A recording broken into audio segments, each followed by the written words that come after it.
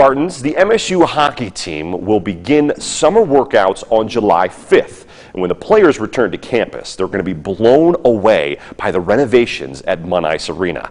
MSU opened its doors to the media today. They get a tour of the renovations, and the players will have a brand new locker room, film room, recovery room, weight room, and players lounge, just to name a few of the perks.